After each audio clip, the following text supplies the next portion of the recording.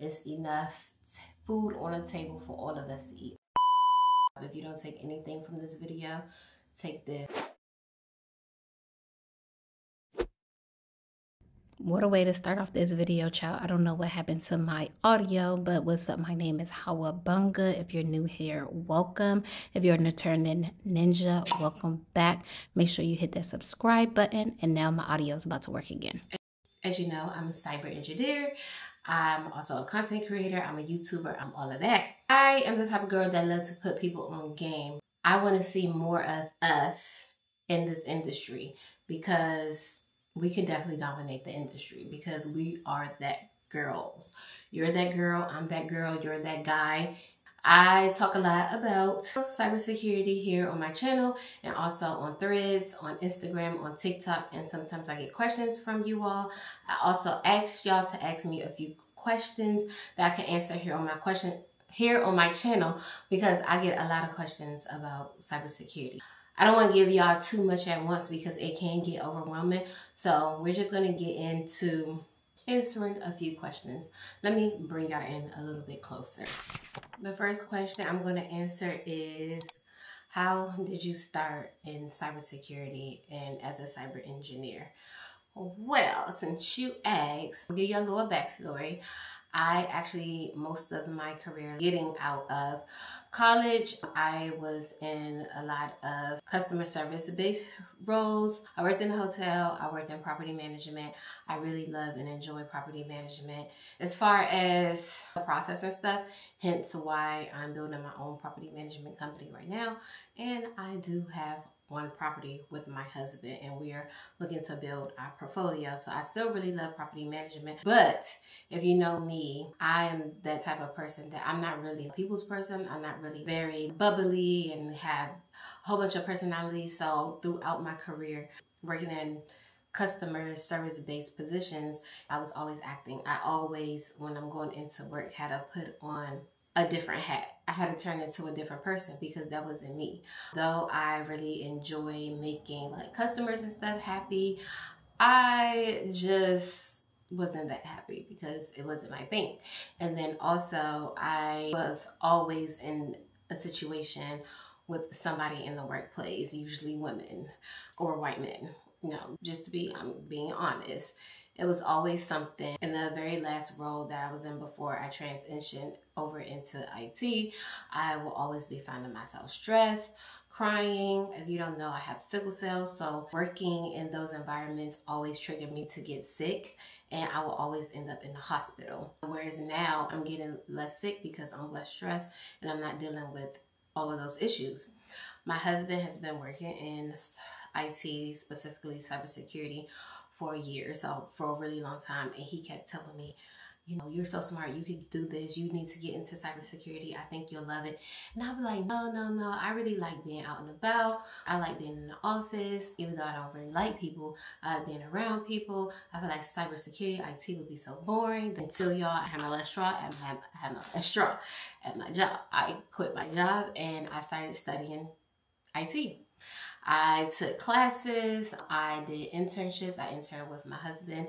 He put me on some of his projects. I work as he is also a contractor, also in the works of building our own IT staffing and consultant agency. So he was working a lot on that and other stuff. So he did need help on his project. So I got that hands-on experience through that, doing a lot of networking with other people that was in the industry. And I started to think, oh yes, I really can do this. This is tea. And then I redid my entire resume, just based on the classes I took and the internships I did.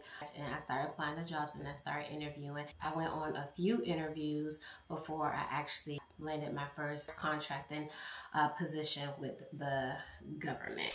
I talked a lot more details about my role and how I really got into this position in this video here that's already on my channel. So if you want more information and details about that, definitely check out that video. Question number 2 that I receive a lot is, what certifications do I have? I have my CompTIA Security Plus as well as my CISA, and I'm working towards my CIS, which is CISSP. Those are the certifications that I specifically have, and for my role that I'm in currently, they only require a Security Plus for me to be in this position. So question number 3, we're moving along here. What certifications do I need to be a cyber engineer? I get this question a lot as well, so let me put you on game right quick. So to become a cyber engineer, the certifications you need depend on specific roles, industry, and career goals, but there's several widely recognized ones that can help you break into or advance in the field. Here's a rundown of some key certifications that you'll hear like most cyber security people talking about. You see me looking down, I'm looking at my notes because I wrote notes because I'm not a machine. I'm a cyber chick, but I'm not a machine. So the first one is the TIA Security Plus. This is great starting point for beginners. It covers foundational cybersecurity concepts like network security, threats, and risk management. Is vendor neutral. It's often the certs that you will need for any type of entry level role. Because this industry is in high demand and they're looking for people, sometimes they're like, we don't care. As long as you got this one, come on board. We're going to teach you. We're going to help you get your certs, because a lot of these positions, so they will help you get more certs. So CEH, which is the Certified Ethical Hacker certs. This cert focuses on penetration testing and understanding how hackers think. This is an awesome role if you want to get down in the gritty. If you a hacker, you know what I'm saying? This is a good role for you because you already know how to hack. It's a practical and very hands-on certification teaching you how to identify vulnerabilities by stimulating attacks legally. Don't be out here scamming. Another one, which is the one I said that I was working on, is the CISSP, Certified Information System Professional. This one is a cert that I feel like everybody in IT or cybersecurity goal should be eventually to have, because if you have this, you could pretty much get almost any role. This one is a good standard for a more experienced professional. It's broad, covering security architecture, risk management, and more. You need at least 5 years of paid work experience in the field to qualify for this though. So keep that in mind. Hence, while you're in a position, say you're on year 2 or 3 in a position, this is the time where you need to start studying for this certification, so that when that time comes for you to take it, it'll be easy peasy lemon squeezy. That's what I'm doing, y'all. Another one is the Security Plus Analyst. That's the CYSA. This one bridges the gap between Security Plus and Advanced certs. It focuses on threats detections, analysis, and response. Skilled cyber engineer use this. This is the other one that I have. If you are an analyst or if you're an assessor, this is a very good cert to have. It'll get you in a lot of key roles you'll need and you'll want for your career. That's why I mentioned that the certs that you inquire, it depends on the type of position that you want to be in. You don't want to just go and start getting certs and then apply for a position where you don't need that cert, you need this cert. You get what I mean? You want to be very intentional about the certifications that you get. Another certification that you could think about getting is GIAC and the GSEC. Those are like very technical roles, the engineering roles, the ISSO roles, the system steward roles. This is a certification that is really respected in the industry. It's a solid entry to mid-level cert security essential. GPEN dives penetration testing. They're pricey, just to let you know, but they carry a lot of weight. Sometimes I'll get questions like people will be on threads like, hey, can you teach me how to get in this role? Can you tell me how to get in this role? You have to invest.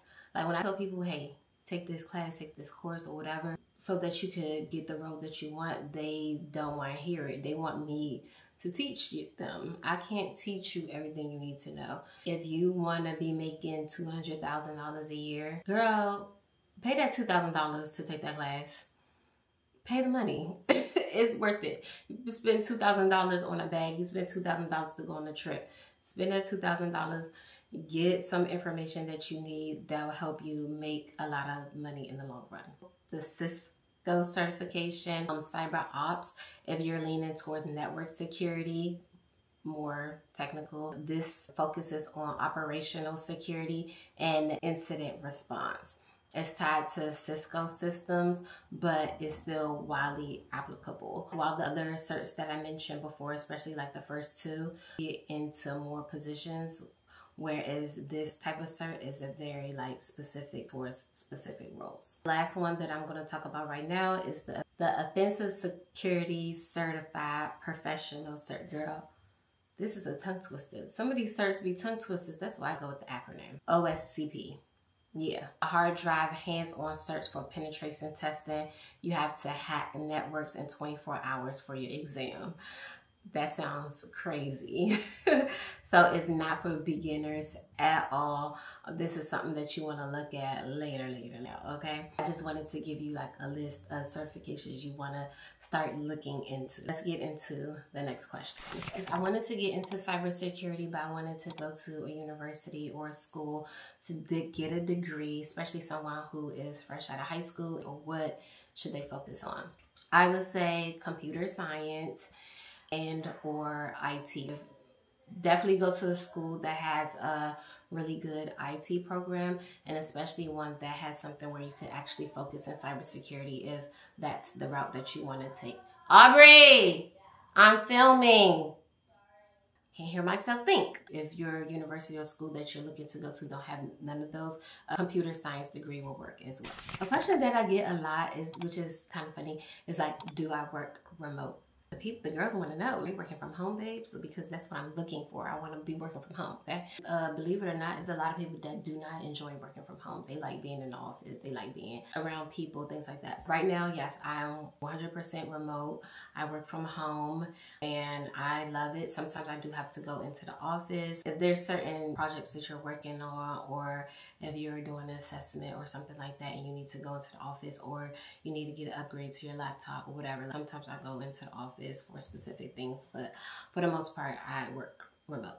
This is a question that a lot of people was asking me on Threads. The question is kind of confusing to me because I don't know what aspect you're talking about. So they asked me, how do you go about getting on contract? So that question is a very loud outside. I don't know what's that question, because I was talking about two different things on Threads. I was talking about how we're trying to build an IT consulting and staffing company. It sounded like that question was geared towards that. I really don't know the answer to that since we haven't launched our business yet, but I have an idea. But I don't want to get too much into that until I actually start doing it, where I can walk you step by step on how to get contracts if that's something that you're looking to do, as far as having your own staffing or consulting company for IT and cybersecurity. But if you're saying like, how do I get on contracts? Right now, I'm on a contract for a company, and that company is contracted by the government. So I technically don't work for the government. I am a contractor, and that contractor works for the government. You get what I'm saying. You go on like regular job sites like Indeed, LinkedIn, and you'll put in applications for the private nectars, and it will literally say on the application that they have a contract under the U.S. government. If that's something that you're looking to do, which I highly recommend. Contracts are better. Some of the contracts are W-2 and some of the contracts are 1099. So depending on which way you want to go, you go that way. 1099, no taxes come out, but you pay taxes. And W-2, your taxes come out your paycheck. And then also you get all of the benefits, all of the things. They both have pros and cons. And I like working directly with recruiters. Usually when a job reach out to me, it's a recruiter. It's not the actual agency. They use a staffing agency to recruit. Once I get that person's information, I'm keeping it. I'm going to be contacting you. Hey, what contracts you got open right now? What contracts you got available? That is how you network. I've had people reach out to me and say, hey, I'm already in cybersecurity. I work for this company. I'm looking to move. Do you know anybody? My recruiters are always looking for people to fill positions, so I will connect them. And a lot of times also with the recruiters, this is a bonus tip, that if you connect somebody and they get that job, you'll get a bonus. They'll get a bonus and you'll get a bonus. So that's also something that happens a lot within this industry that I love is tea. Like when you start applying for jobs, you just got to look at the job description, and then also when a recruiter reach out to you, make sure you keep their contact information, especially if they do get you positions. You want to build a great relationship with the recruiters, because I'm telling you, listen to what I'm saying. And I'm going to be answering one more question for this video because I don't want it to be too lengthy. I don't want you to get overwhelmed. If I wanted to switch careers and get into cybersecurity quick, ASAP, early, what should I do? You would take a crash course, like a 7-week course. Child, the camera is hating on me. Ran out of storage. How you run out of storage with your brand new SD card? Anyways, take 2. You will want to take a 7-week course or something.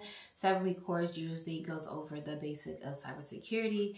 It usually go over building resumes, go over how to interview, what type of jobs to look for, all of that. If you want to quit your job today and start cybersecurity in 2 months, that's what I highly recommend you do. It does work, but you have to be very committed.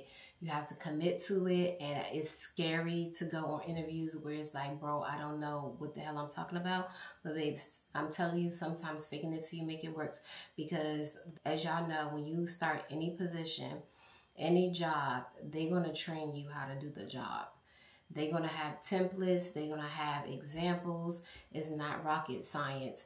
All you need to do is land the job. If you don't take anything from this video, take this. All you need to do is land the job.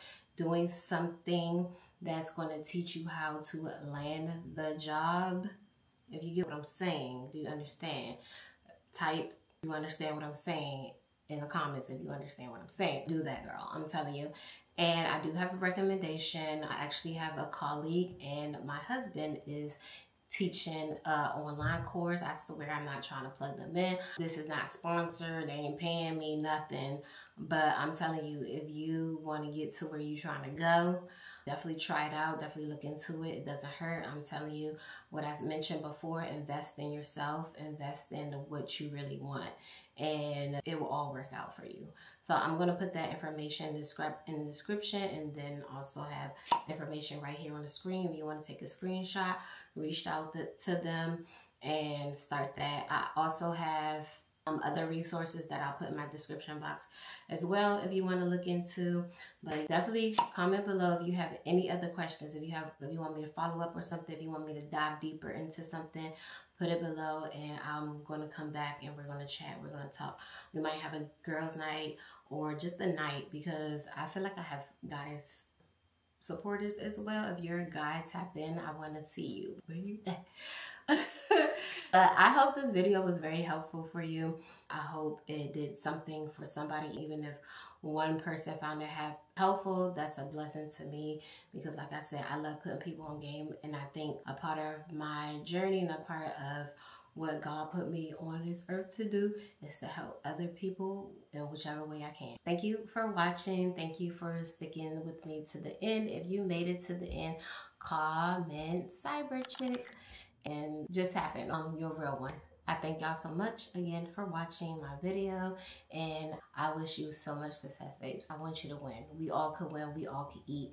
It's enough food on the table for all of us to eat. So catch y'all in the next one. Signing out.